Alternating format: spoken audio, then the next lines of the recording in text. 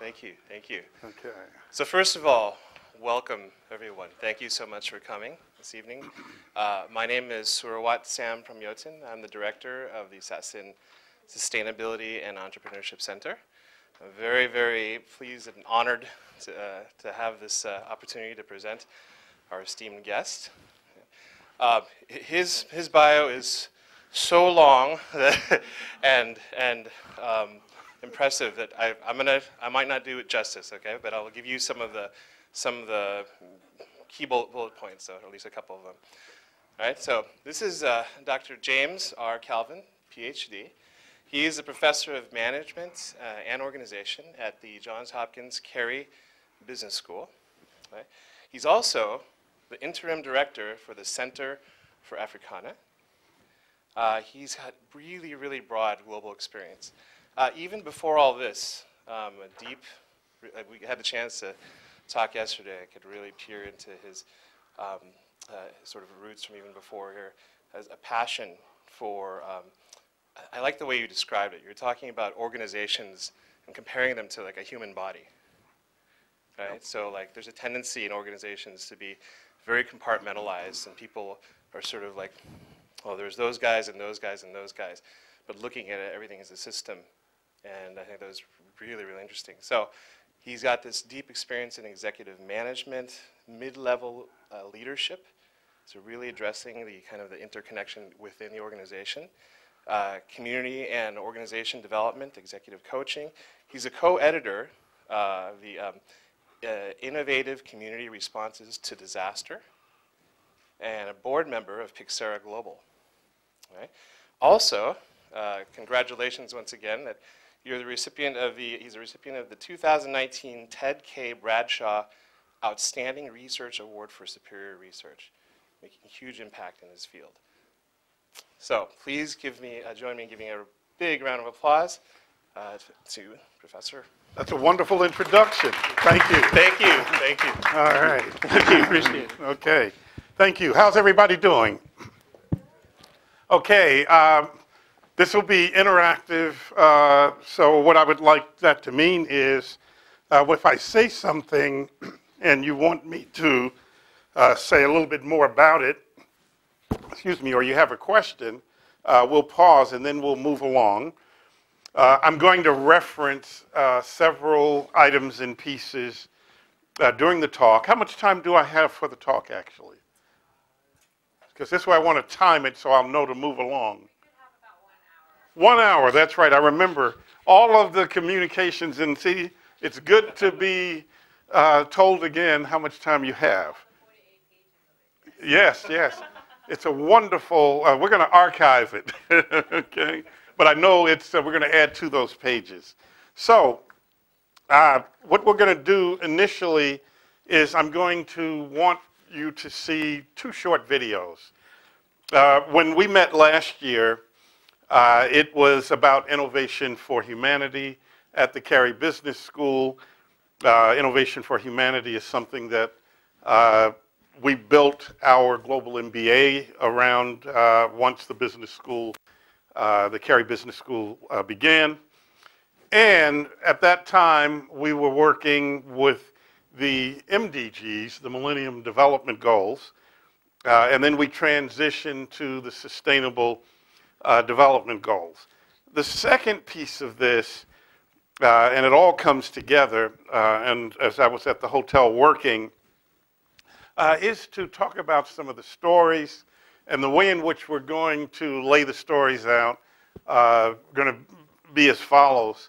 You know, theory in terms of community economic development, the whole idea in terms of the purpose of the Millennium Development Goals, and what may have been accomplished globally in terms of that perspective. And then the follow-on 17 Sustainable Development Goals to 2030. And then I want to talk a little bit about how this connects not only with Baltimore, but in some of the other countries and cities in different parts of the world where we can talk about community ownership, community partnership, and how the Sustainable Development Goals, working towards those, and transferring skills and knowledge both ways, not just from the university in terms of our view and the partnership, but with our partners in terms of what they're seeking to do, because this is meant to be living. And so what we're going to begin with, actually right now, is a short video. One of the teams with me in Lima, Peru, and if we can see that first short YouTube video. There were like 5 YouTube videos with me, and I thought, since I'm going to be here, you don't need to see me. We'll show one of the teams. Good idea, right? That's what I say. So this will be Innovation for Humanity, and you'll hear that voice. Innovation for humanity is a really big concept. It's an opportunity to see another culture, to see another city, and to put into practice the business concepts that we learn in our first semester here in the MBA program.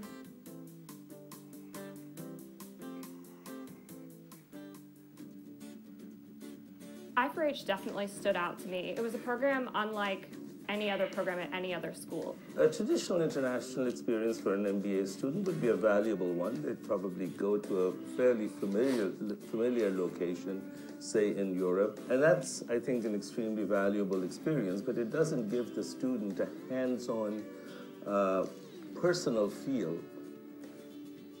I went to Peru, came back after 3 amazing weeks. The school gives you an opportunity to practice everything you see in class every day.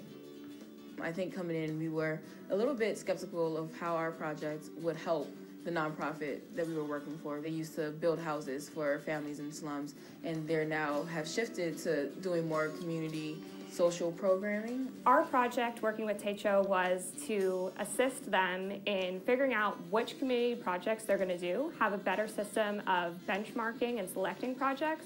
And we just built a tool for them to be able to measure their social impact. That allows them to have a more objective measure of the potential successfulness of a project or the past successfulness.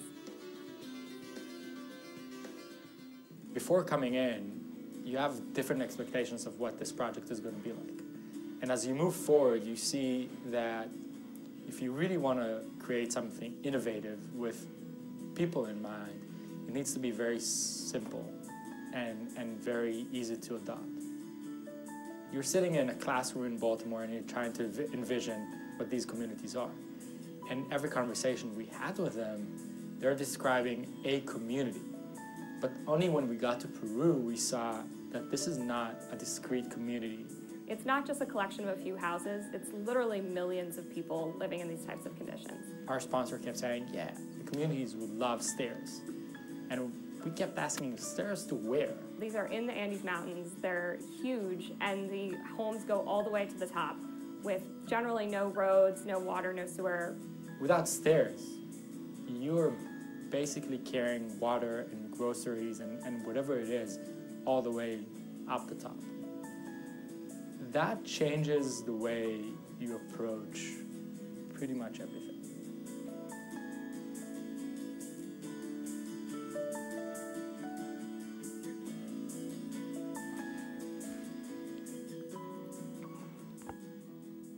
My one big takeaway is that business in and of itself can actually very much help humanity. People have to be extremely resourceful, and this is what we felt as students needed to learn most. While we were there, a few families came up to meet us. They saw the Techo shirts of the people that we were working with, and they came up and immediately gave us a hug. They were incredibly thankful for our work and for Techo's work in the communities. Nonprofits do need business expertise and business skills, and I think us being able to help them, even for the 3 weeks in our time in Baltimore, has shown me just how much of a difference I can make personally. One of the things that I try to do throughout my career is make sure that the projects I'm choosing are improving the lives of the people who are using. So for me, it was very important to find a program that's committed to help the layer of society that can be improved the most. So a glimpse of this is action work. It's real-time work. We certainly, in our approach to innovation for humanity, in the CARI model, it's more about solution finding and solution building together with our partners. And we begin that process in Baltimore. Let me just say a little bit more about Baltimore. Baltimore is nestled between Washington, D.C., its neighbor about 37, 40 miles south, and Philadelphia. So it's that powerful East Coast. But Baltimore is very much like Lima. It's very much like Hyderabad. It's very much like many of the places where we're doing sustainable development goals, initiatives, and efforts with partners. More currently, one of the groups that I work with and colleagues at our Bloomberg School of Public Health are our Bunting Neighborhood Leadership Fellows. And so it's a city of contrast, very much like Bangkok, although you could probably put 20 Baltimores inside Bangkok, just given the enormous scale and size of this vibrant city. And so those Bunting Neighborhood Leadership Fellows, their interest and goal is to tackle a worsening housing situation. What are the options for poor and working families in terms of affordable housing, and how do they get into the mainstream? There are issues in terms of transportation. Transportation is vital and key to livelihood and work. And so we have the imbalances of a phrase that I'm sure you've heard here, of the haves and the have-nots, right? So we have an upper class and we have a widening lower class.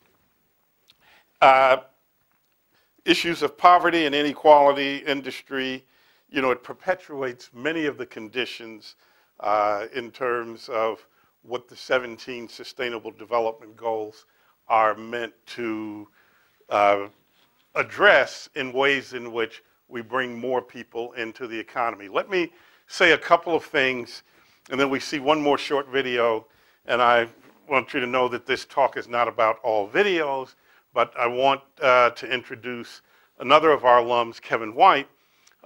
We were at the UN, United Nations, 2 years ago. Right around this time, I was surprised because he was a global champion in the Social Solutions Summit that the UN does on an annual basis.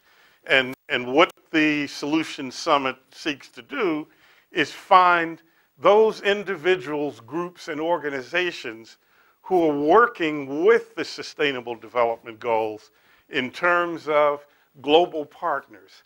So that's one of the requirements, is that they're not just single country based, but that they are working across borders in terms of a critical set of issues that are the Sustainable Development Goals. And the people at the UN didn't let me know that Kevin was a finalist. They couldn't have done that. That would have blown his cover. It would have blown my cover, not that I was there to do anything other than to be a judge. And you'll see me come on stage in a cameo for about 30 seconds to say something. But this is sort of about Kevin and the vision of his partners. So let's see Solution Summit 2017.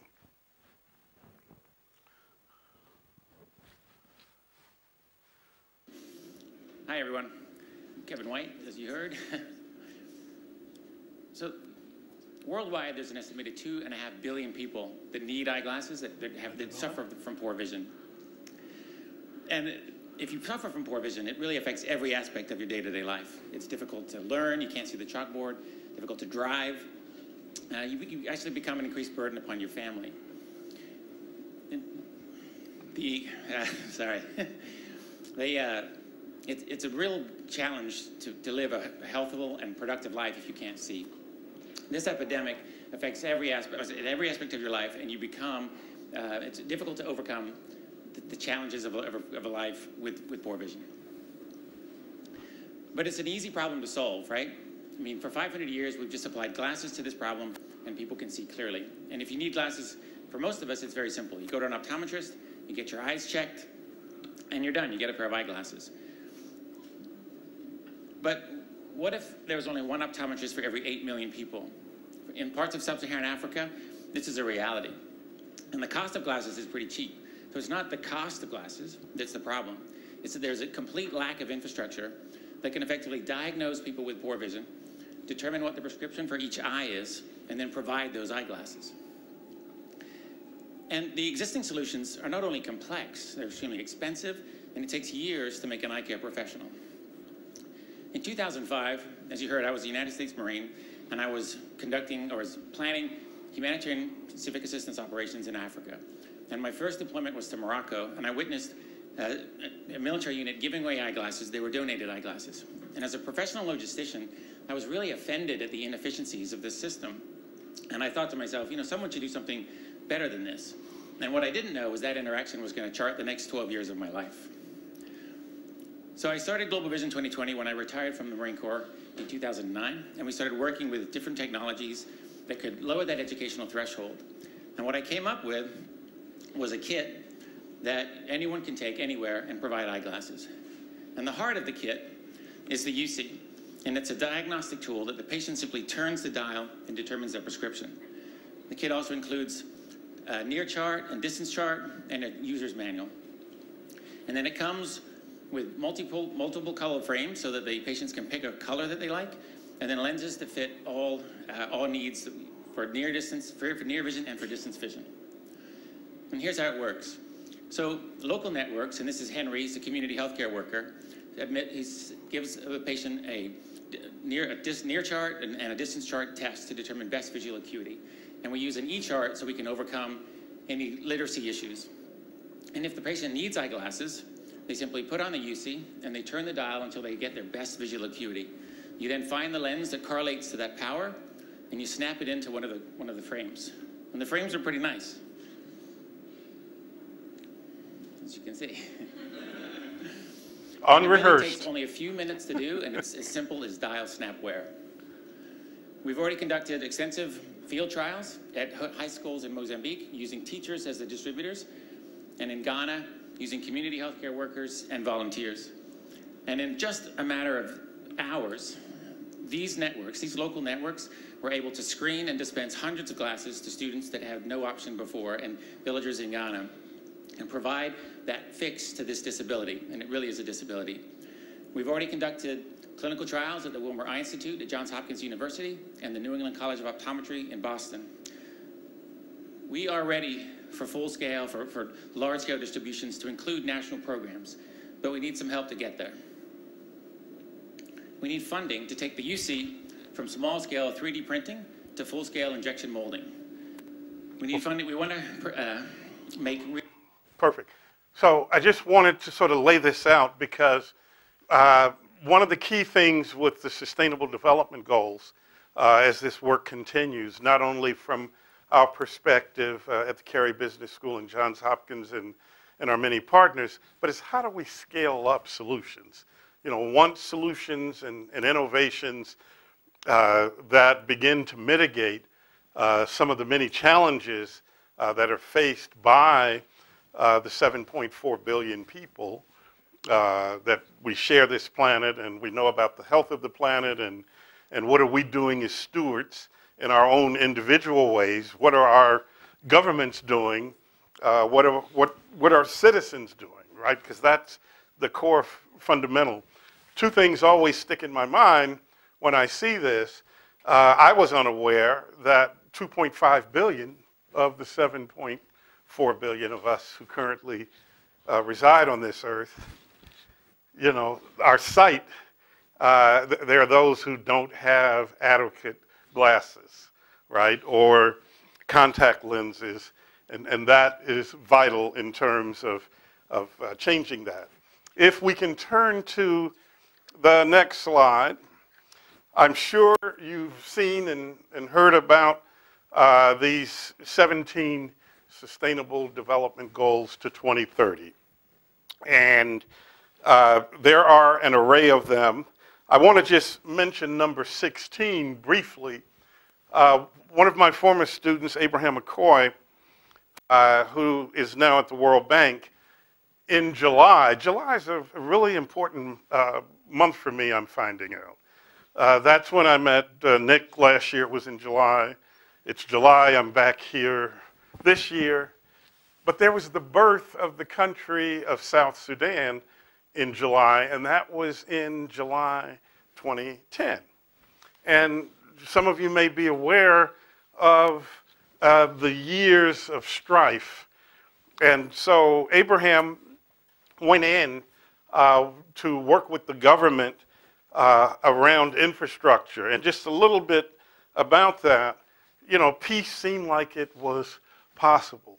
And so this sustainable goal in terms of peace, justice, and strong institutions, Abraham was part of, or is part of, a global group, both at the bank and in a number of countries, where that one is vitally important, because if we think about conflict in this world, conflict is in many corners and parts of the world. And I wanted to highlight that. So as I go forward in this talk, we're going to hit or talk a little bit about clean water and sanitation. We're going to talk about life on land. We're going to be focusing on gender equality, etc. So if we can now change to the next slide, which is the 8 UN Millennium Development Goals. And those goals, oh, clicker, thank you. Thank you. See, we hadn't practiced this, and I hadn't asked for it. Now I have it. I got the power, right? So thank you, Mook. I can switch as I need to. So let me say a little bit about these goals. Yes, they're there. To eradicate extreme poverty and hunger. That's going to be with us, right? If we think about food production around the world, we do collectively produce enough food.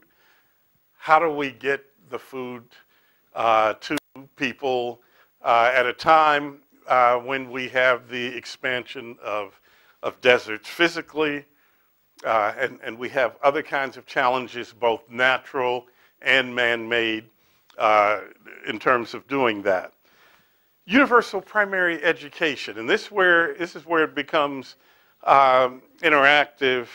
And Gavin, see, we did have a chance to plan this.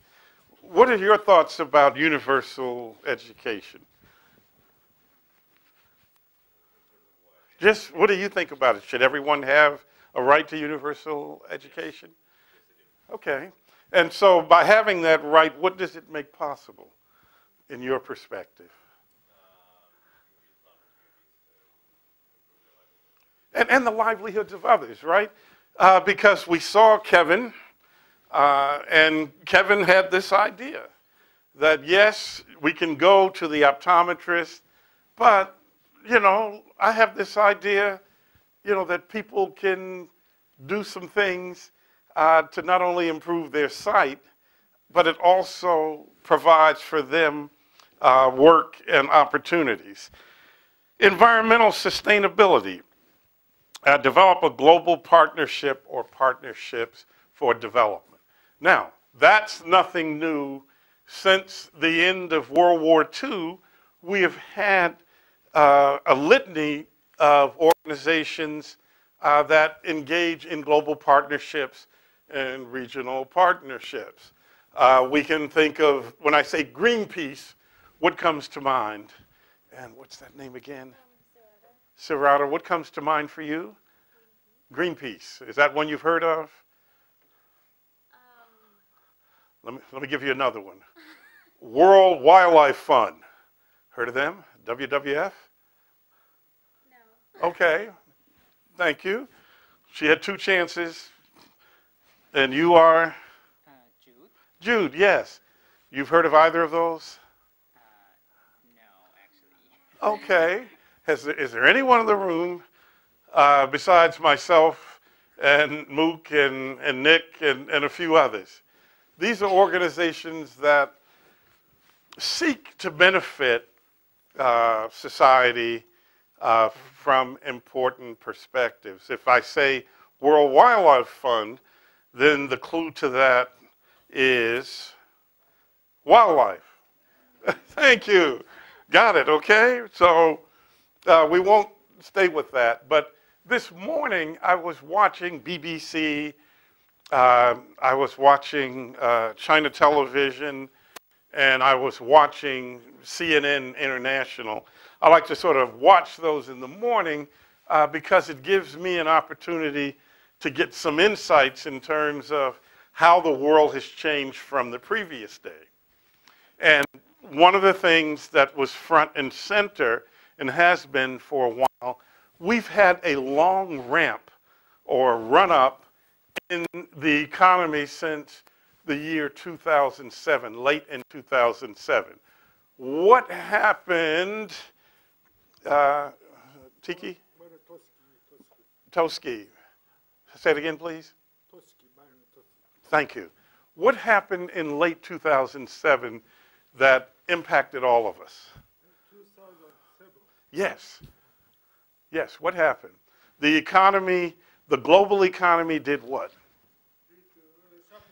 It went down, right?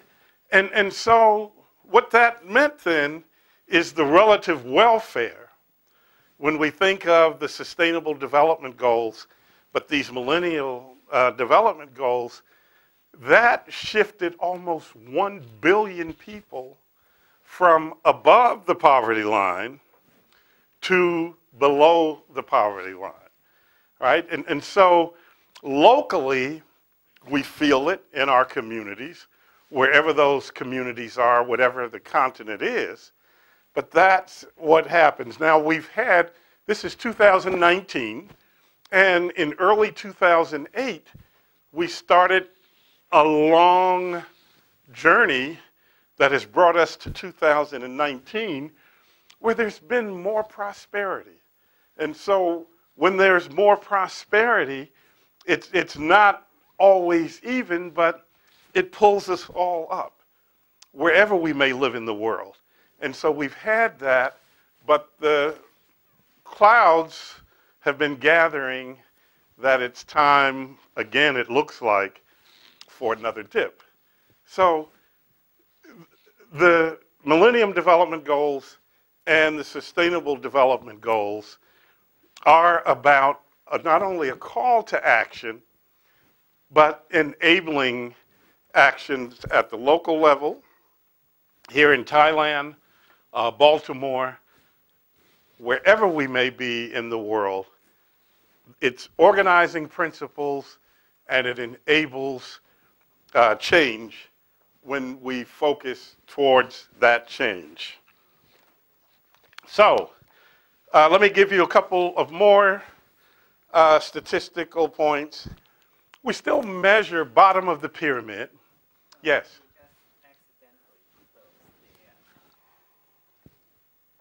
There we go. Thank you. Yes, I clicked here, but it's there. Thank you. So of the 7.4 billion people, 4 billion, 4.2 billion still live on between $2 and $5 a day, right? So if we think about issues of certainly food security, if we think of health of young people, that's critical, because what is the nutrition intake? And we won't focus so much on that right now, but this notion of the bottom of pyramid and the Sustainable Development Goals really comes out of the work of Amartya Sen. How many of you have heard the name Amartya Sen? Okay, you need to not Google it now, but Google it later, please. You know, make notes. I'd like you to find out a little bit about Amartya Sen. A very important economist. He's at Columbia University. Joseph Stiglitz, his colleague at Columbia. Bill Drayton, with whom I've worked with, Jackie Novogratz, and others. These are people just like you and I who have the ideas that when it comes to humankind, they want to engage others about things that can not only change our collective fortunes and make investments in people and groups and organizations, that want to improve and need capacity to improve outcomes for fellow human beings, whether those human beings are local or whether they're global. That's why I wanted to show a little bit of the video about Kevin, because yes, he was a logistics officer in the US Marine Corps, but he wants to partner and he seeks to partner with colleagues around the world on this important thing of vision, so that wherever you are in the world, this model, this approach is useful and beneficial. So in our I4H approach, Innovation for Humanity and the Sustainable Development Goals, we call it SDG social entrepreneurship. And we also look at the notion of SDG-oriented social entrepreneurs. We make no distinction between social entrepreneurship and entrepreneurship. Earlier in the development of the Millennium Development Goals, and I can remember being in meetings in London, Washington, Kenya, other parts of the world, with colleagues just like you and myself. We're trying to figure this out. And we had some real challenges in terms of, well, entrepreneurs are only interested in making a profit. Well, yes. Well, what's the purpose of social entrepreneurship, right? That's to make profits that can be invested locally and can provide pathways forward. So let's not get caught in that type of discussion, right? We need ideas. We need ways in which we can advance and move forward. Good, I did it that time. I didn't make the screen go dark, right? Thank you. So, I've already talked about September, or at least alluded to September 2015 UN Summit, where the 17 Sustainable Development Goals were adopted and have been adopted.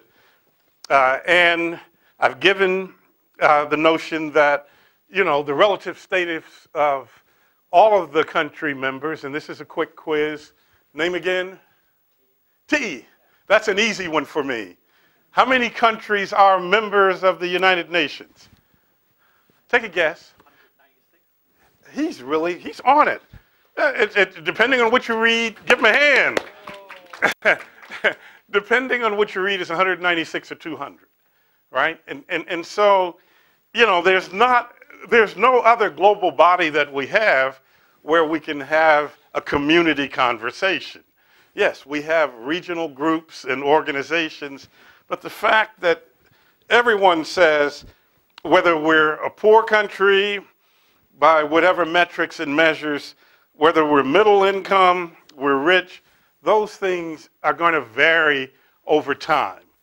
Not all countries have the same natural resources or the range of resources, but one resource that all countries have, it's people, it's us, right? And the degree to which we can develop that capacity, human capacity, then the 17 Sustainable Development Goals make much more sense, and they are practical.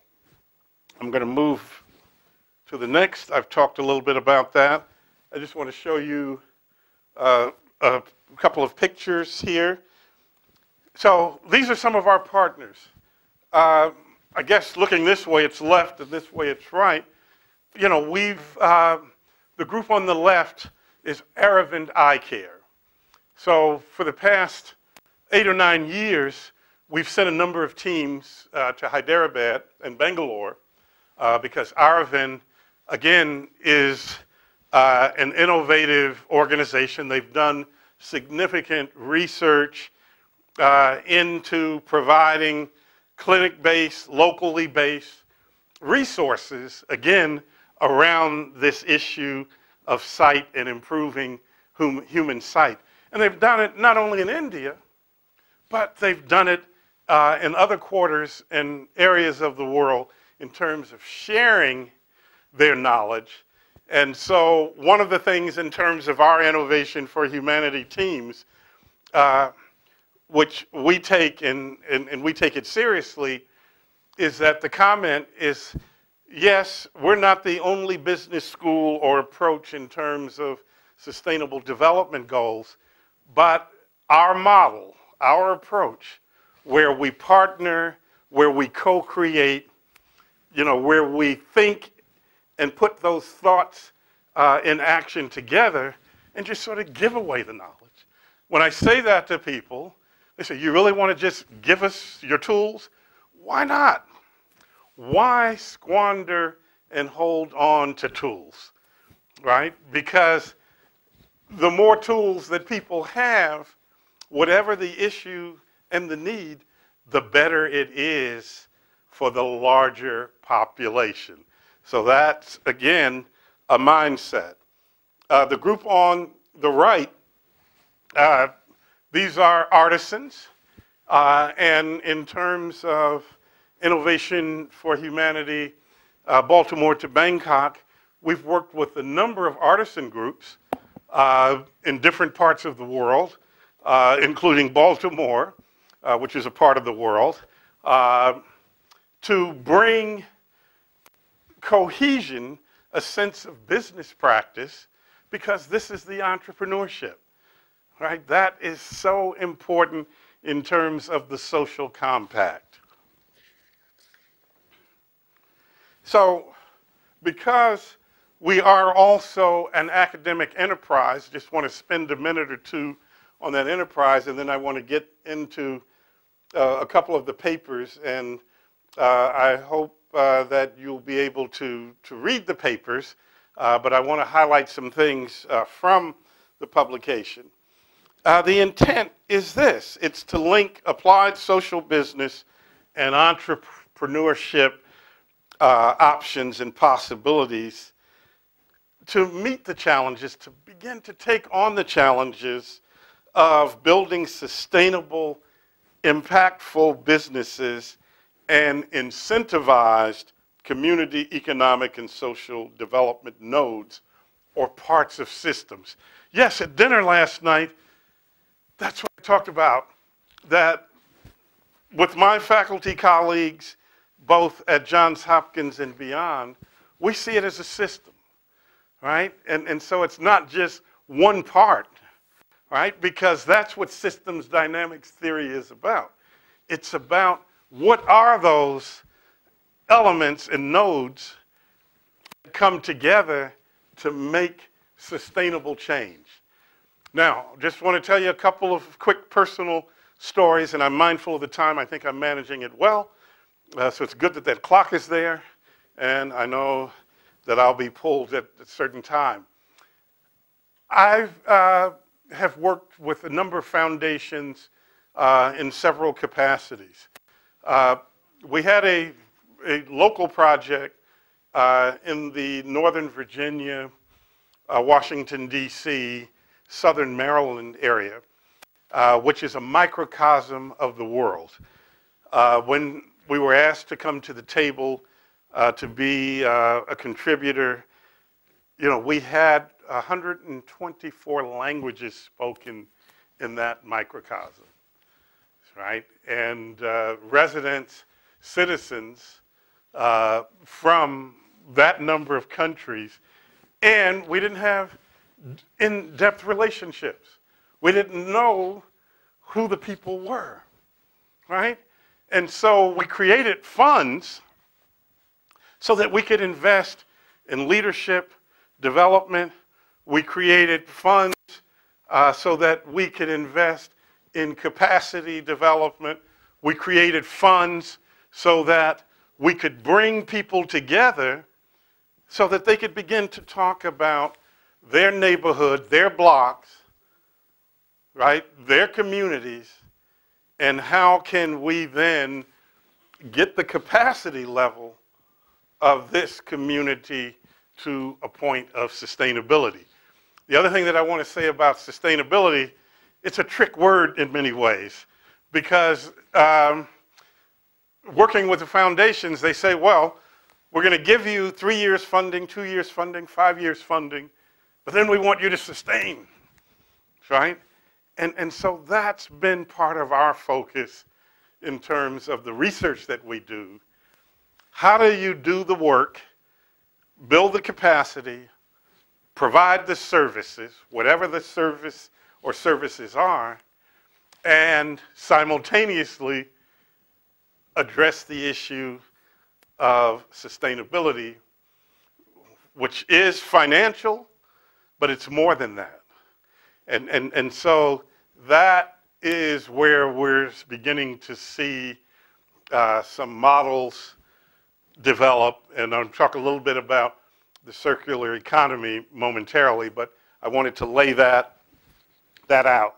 So we know that innovation for humanity, as we do it in our model at the Carey Business School, is not a standalone. It's, again, it's a part of a dynamic structure. One is solving organizational problems. Another way of saying that is it's consulting, but it's consulting in this space of the 17 Sustainable Development Goals. Because having those skills and being able to fuse them with potential solutions that are business-based adds to the potential when engaging your project sponsor or sponsors, which can be a government agency at the local level, the regional level, the national level. Can be a corporate partner. We have a number of corporate partners, right, who are engaged in corporate social responsibility. And let me say a couple of things about corporate social responsibility. So, we're talking about innovation for humanity at Carey Business School, the footprint, the partnership. But Pixera Global, let me just say a little bit about Pixera Global. And we have a board meeting, so I'll be back in the States in time to participate because I'm on the finance committee, right? Important committee, because we have to be stewards of the resources so that we can make the strategic investments in terms of the partnerships, the global partnerships that we have. And we're working in about 98 countries with a number of corporate partners. So not to mention so much their names, but listen carefully to what I want to say, what I will say. When we talk about conventional corporate social responsibility, we may mean this. These are projects that are not significantly affecting a company's long-term operations, nor improving competitiveness. I know in the UK and France, certainly in the US, a requirement of business is to make social investments where they do business.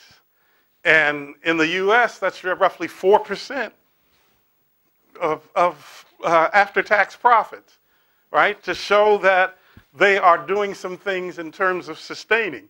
Now, I've met and worked with a number of corporate leaders in many companies, and these corporate leaders value people not only in the organization, but also value the communities where they do business, where their profits are made. And that is fine, right? But what we're talking about is strategic CSR, projects that are significantly affected by a company's activities in the ordinary course of business that can generate return on investment. And then there's a third aspect of corporate social responsibility, and that's the shared value model. That is not only a horizon, but it is an area, I think, for future investment. How can we build these things? And let me just say what that is. These are projects that enhance the competitiveness of a company while simultaneously advancing economic and social conditions in the communities in which it operates. So that's a deepening of the relationship. I personally see that in however it shows up in the world as being vital for future progress. And let me, while I've mentioned this circular economy, what is the circular economy? Let me ask this final row, what do you think the circular economy is? She has such a wonderful smile. You're welcome. Take a guess. I'm going to tell you what it is, but I'd like to hear. What is the circular economy? Take a guess, anyone? Anyone? Well, you ready? Want me to tell you what it is? Would you like to know? Yes, that's part of it. So let me give you, because I was saying, how am I going to say this evening? So I wrote it out in shorthand. What is the circular economy model? It's an economic system aimed at minimizing waste and making the most of resources.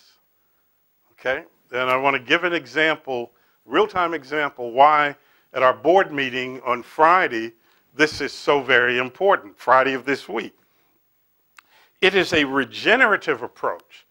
So this is where business coming together with partners in communities, etc., can move towards regeneration. That benefits all. Regeneration benefits all. In contrast to the traditional linear economy. You know, if I held something up like a pen, you know, it would just sort of drop. That's not regenerative. I got to pick it up, which I will do momentarily.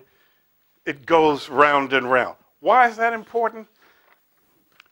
Pixera Global was one of the several organizations in June invited to an important meeting with corporate leaders of some of the major corporations around the world around the issue of plastics.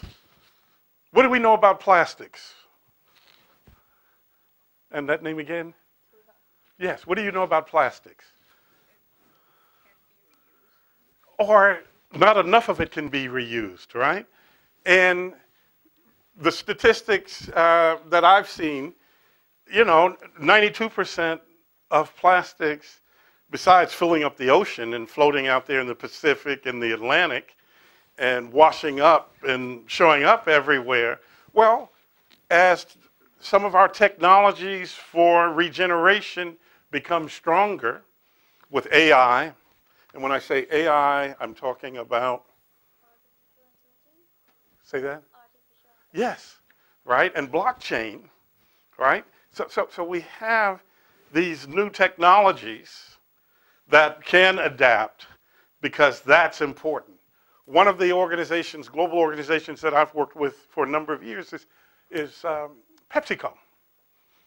And also have done a little bit of work with their #1 global competitor, who is Coca-Cola, right?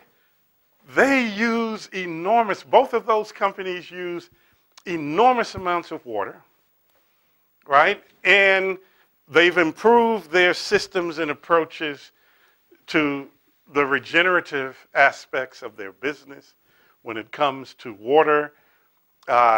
And they're looking at how they can do something because they were sort of first in the game, but how they can begin to adapt the challenge of plastics. So I'm not going to say too much more because I got like 3 minutes, and I'm figuring out how I'm going to end this. Because we'll have time for Q&A after, Luke.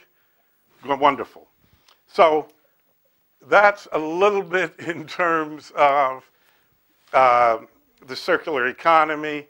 And when we've had a nice meeting yesterday, we talked about innovation for humanity. I think I've laid out a lot of the model It's in 3 phases. It's accelerated learning. It's both experiential learning, right? And in its second phase, it's actually adaptation and implementation, and it's the actual transfer space, right? So that in terms of social business and social entrepreneurship, whatever the group in the organization, it leads to something of shared value, of co-created value, that where the entity, be it a school, be it a healthcare system, hospital, be it housing, when we had our students saying, oh, well, when I came into this, we didn't realize. They showed that very important grid, which was really important for the organization to be able to sustain itself. So it's transitioning to becoming global immersion. We're learning to deliver in our model and approach at a faster, sustainable pace. Here is Peru again. In addition to Baltimore, we are working also in several Native American countries, which they are, inside the U.S.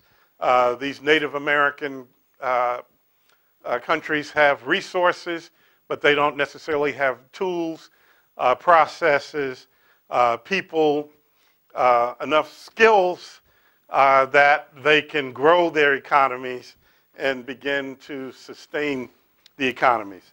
So in my closing comments, we've made available to you 2 recent papers, one from this year and one from 2 years ago, titled Community Development and a Sustainably Just Future. In that, we anchor it in community development theory, the initial theory of community development, and how economies and scales, or economies of scale in terms of change, are anchored. The primary definition is the UN definition from 1948.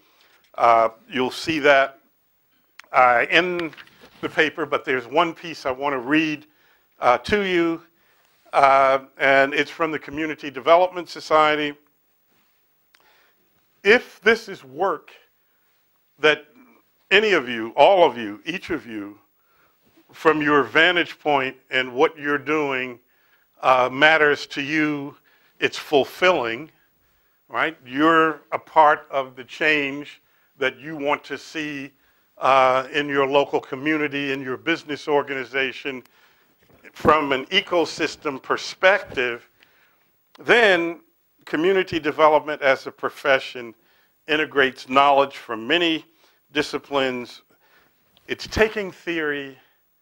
Say, for me, a trained philosopher, just having the idea is not enough. I got to get in there and roll up my sleeves with people and contribute. I'm not there to be in charge of it. I want to be a part of the living change. I live in a community too, right? And if that's my interest, then whatever it is that I can co-labor and co-create, that's what I want to be able to contribute to. So my belief is like this. Society, however we define that, it's localized, it's regional, it's global. There's a lot of variations of it. Must be proactive by providing leadership to professionals and citizens across the spectrum of community development. In so doing, we believe the society must be open and responsive to the needs of its members through provisions and services which enhance professional development. One final comment, because I know I've gone over by a minute or two. In doing this work, this is 10 years of work. It's ongoing work. we know that it's hard work, and the last piece that I want to say, and we have provided these two papers. This first paper came out of international meeting through the Unitech Institute of Technology in Auckland, New Zealand. This other paper is about culture conflict and team management. And again, it's about experiential learning and business practice to support community development entrepreneurship. My final statement, because I see Mook is moving towards me, is simply this. We have lots of tools, right? The Sustainable Development Toolkit is there. It's available, not only from the Johns Hopkins Carey Business School perspective, but you can go on, and there are all kinds of tools. The importance of facilitation matters, but there are going to be these conflicts, and that's where communication and being able to have deliberative communication is essential for moving things forward. In my capacity, in a number of areas, that's where I've seen, in multiple experiences, either advancements in this work, right, that is locally owned, locally advanced, businesses are at the table. It's being able to communicate within the cultural context and getting beyond some of the culturally communication roadblocks that can occur, right? One of them is power, right? And so how do we navigate and manage that power? And so I'll pause there. On page 3, we align some of the interest of a range of organizations, some that we've talked about, and their SDG goals. I'll say this from one of my mentors, Dr. Edgar Schein, and he said, in terms of what is culture,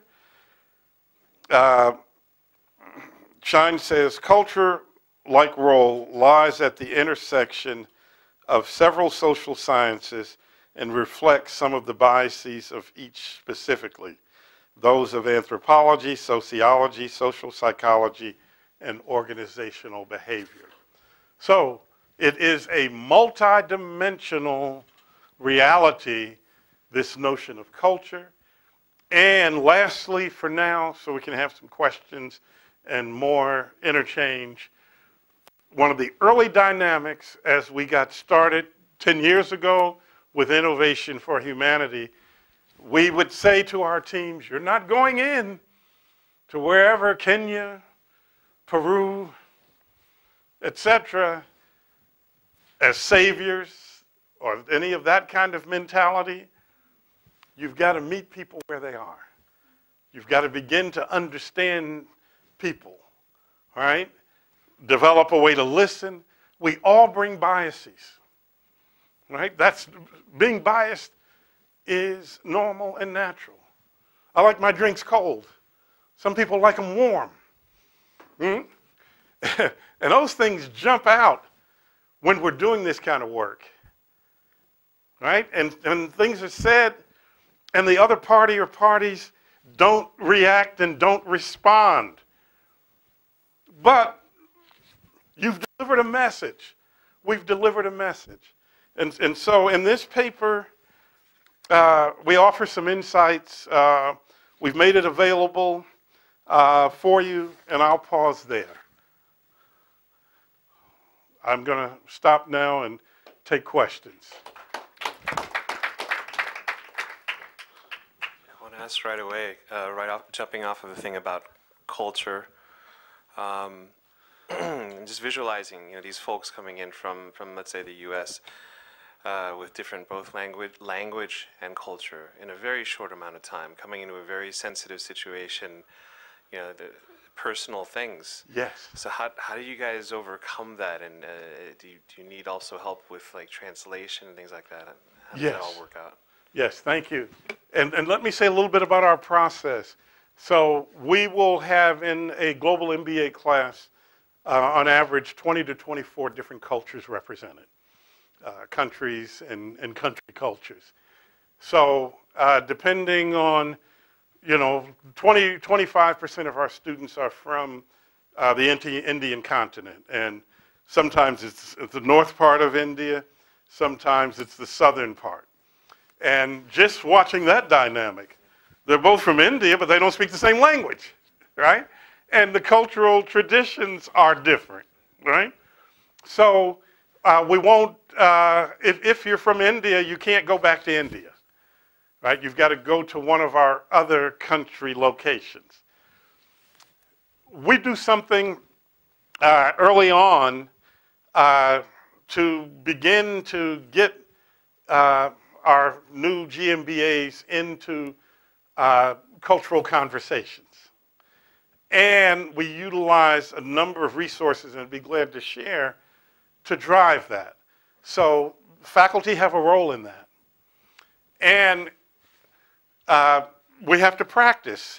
It's not that sometimes if someone is from Azerbaijan, to mention that country, that they're just going to do this stuff, but people are going to do what they do naturally. And that's all of us. So we facilitate the dialogue. We facilitate learning. We have tools and methods so that they can engage with the sponsor. We do have translation, right? And in a number of what we do when we put teams together, we want to know the languages that they have. So if it's in, let's say, Rwanda, then mostly English is going to be spoken, right? When I had Aravind Eye Care, that's not necessarily the case when you go out from Hyderabad, 75 or 100 kilometers, and you're actually on site in a village. Right? Same thing in Peru when we were up in the hills there. And with the Native American populations, it's similar because those cultures all maintain their language and traditions. And so I would not be telling you the truth if it's not hard. It's hard to learn and to begin to accept traditions other than your own, but it is possible. And one of the things that we expect is, yes, you bring your finance skills, your marketing skills, your supply chain management skills, whatever those skills are, general management, right, data analytics, all of those things. And when we put a team together, it's already a blended team from different academic disciplines because, again, it's a systemic approach. If we have all accounting and marketing, we're going to get some, accounting and finance, we're going to get some great numbers. We don't know if those numbers work. We don't know if they're applicable. I can almost assure you that the client, the project sponsor, is not going to know anything more. They're going to be frustrated, right? Because they're focused on why this number is important, and the sponsor says, look, I got to get this bread or this millet to the next town. What are you telling me about these numbers? So we don't fall into that trap. So it's a number of things that start in Baltimore at the introduction, right? Because part of it is we expect the teams to manage the communication and the conversation with their sponsors.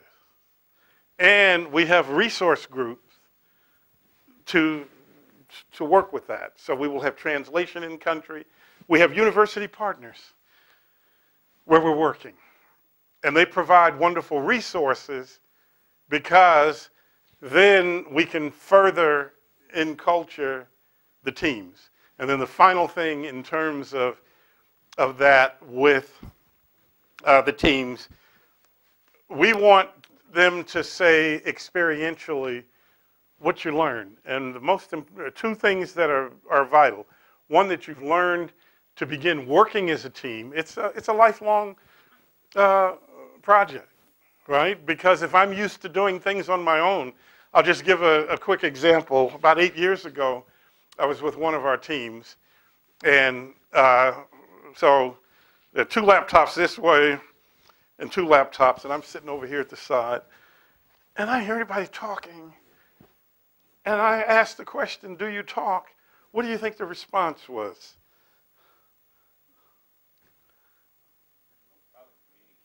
That's exactly what it was. I'm sorry for putting it, but that's what it was. And I said, but you're sitting there, and I recognize that that's the preference. So I said, you can't do that with your sponsor, all right? In this case, you couldn't do it with the sponsor because a couple of them said to me, he talks all the time. So I said, well, then that should be a clue to you that you need to adapt your approach so that you can meet your sponsor. So we don't get in the way, but we know that we have to bridge sometimes. And so that's important. I hope I've answered some of the question. Hi. It's just my curiosity that how do you measure the success rate of your sustainability project? You know, like what is the success rate? Have you ever go back and then track it? Yes, so longitudinal, yes. So is there more before I respond? Here's how we measure. One of the things that we require is that whatever the potential solution or helping achieve the solution, like the team that we saw, so they developed this matrix, right? But they didn't develop the matrix from their own insights. They worked from the very beginning with the project sponsor because the project sponsor in this case, they built housing, as they said. And so the investors were several banks, right? And the challenge initially with the banks is we make these investments. How do we know that we're getting a return on our investment? And so we started with a tool which any of us can get. We started with the Kaplan and Norton Balanced Scorecard, okay, which is a nice framework. The nice things about frameworks is they can be adapted. And so in the first phase, working with the sponsor, we said, what are some of the inputs so that the sponsor is going to know that they're able to deliver, they're able to say what the investment that is needed and how that can be applied. So in phase 1, they developed the first aspect of the tool. When the team went in country and began to meet with the sponsor as well as a couple of the banks and other financial partners, they all had inputs, right? So that those who were providing the finance could begin to see, okay, so when we give Nuevo Solis is the finance in Peru, we make, 500,000 Nuevo Solis, we see where that's going to go. So that enabled that initial piece. By developing it further in the 3 weeks that they were in country, then they were able to have a common tool so that the investors said, we can invest. We do a final report. Each team has to do a final report and follow up. And we follow up after year 1 to see if whatever the innovation, the invention, how it is being used by the sponsor. Another one that I'd like to say was a cancer foundation. And let me just talk a little bit about that. Over a 3-year period, we had 3 successive teams. So the thing I don't want to convey is that one time in does it. Sometimes it's multiple years. And with this cancer foundation, in this particular country, they bring young kids, and I played knock hockey with them and chess. I almost got beat a couple times, but it wouldn't have mattered, right? My ego wouldn't have been shattered, right? Because you're in the human condition. And so the measurement there was they were at full capacity. And so they had investors who wanted to extend the capacity of the cancer house by 60%. And even that wouldn't have been enough given the rising incidence of cancers. So successive teams over 3 years sort of chunked it out in ways in which it made sense to both our sponsor partner organization and the investors who ultimately did add another floor, right? And while it's not 200,000 people, but 60% more beds means then that the quality of the health care provided, right, for the young cancer victims and a parent who's with them means that they could serve more people. And so we get that. In healthcare, in a hospital, one that I want to talk about, we worked with this particular hospital for 8 years, right? Let me give you some numbers. In the district, it's a municipal hospital. It serves over 500,000 residents annually. It's the only municipal hospital in the district, and it's a 110-bed hospital, right? So they had specialties. Here's what the challenge was. You could go there on a given day, and it would be a sea of humanity. Lines here, lines there.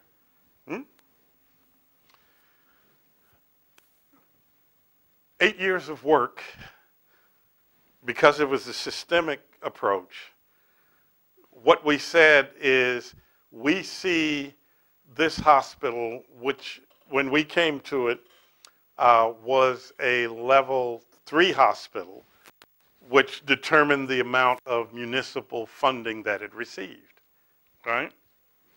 By year 5, our inputs and inputs of other groups, because we can't claim it all, they had moved to a level 2.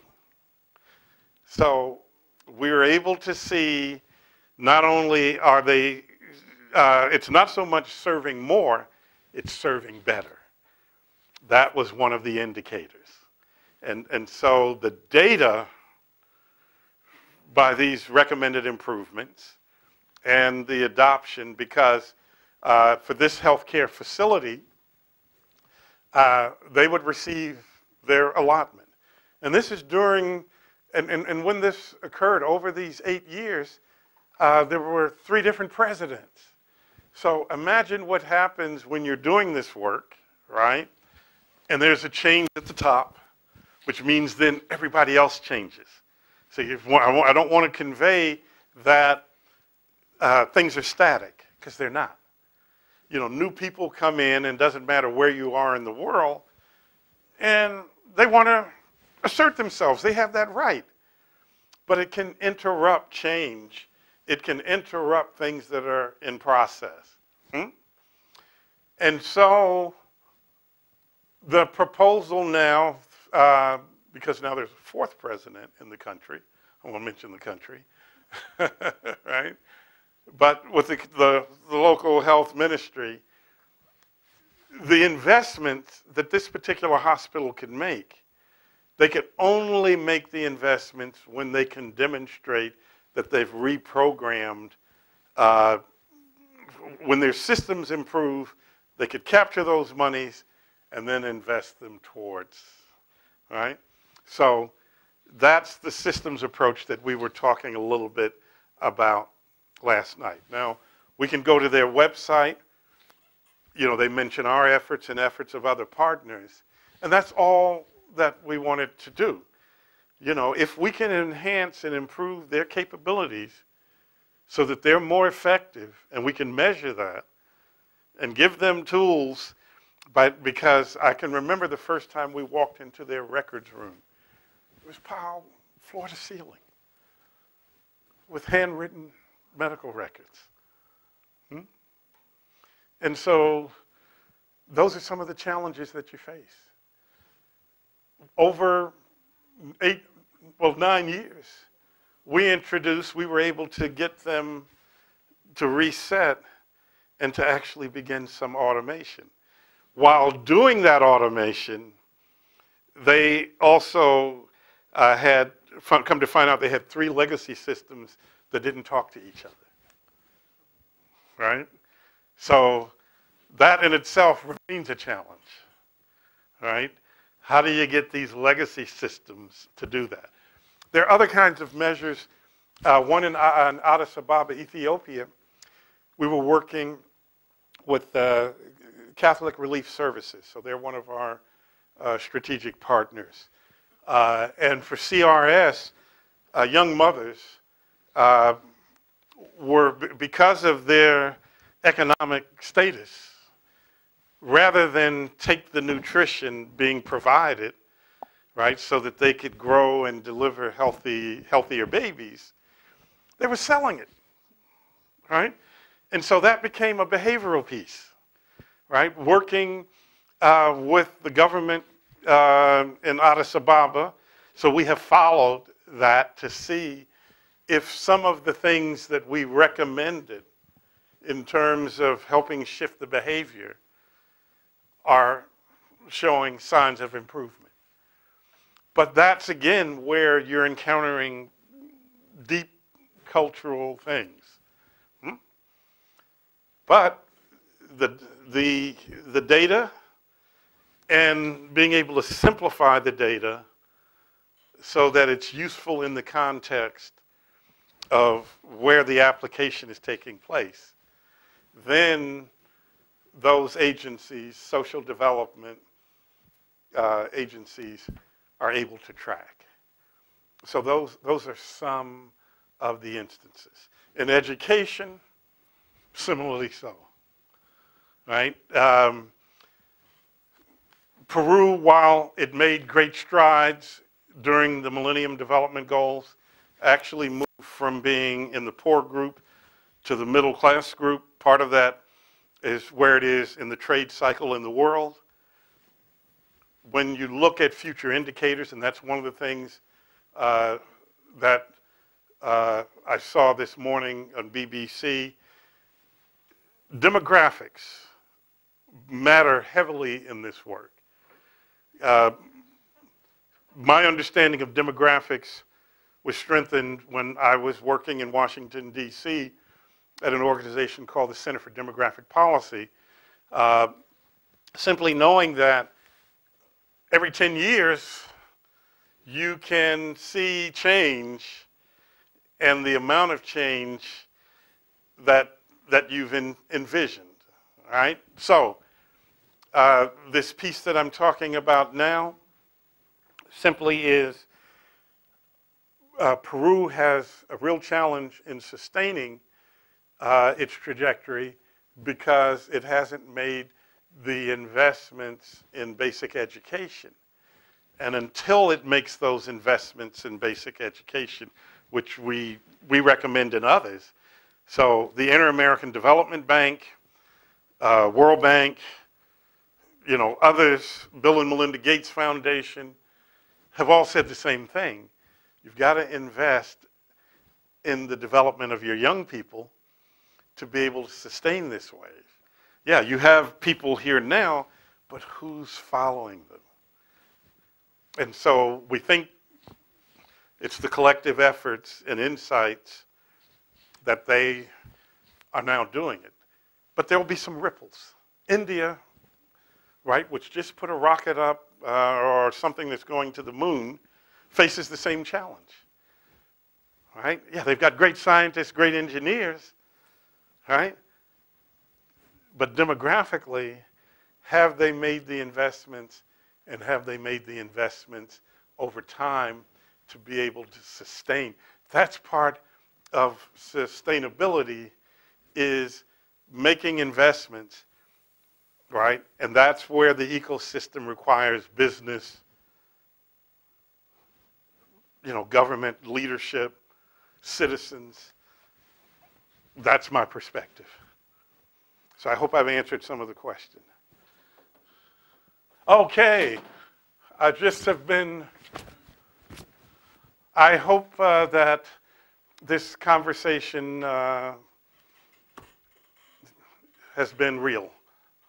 So thank you. Just want to say a big thank you to Professor Carvin for the talk, and really your work is inspiring. Thank you. We at Sasin look forward to partnering with you to take this further. Likewise. Here in Thailand. Great, thank you. Some gift for you. Oh, much appreciated. Thank you.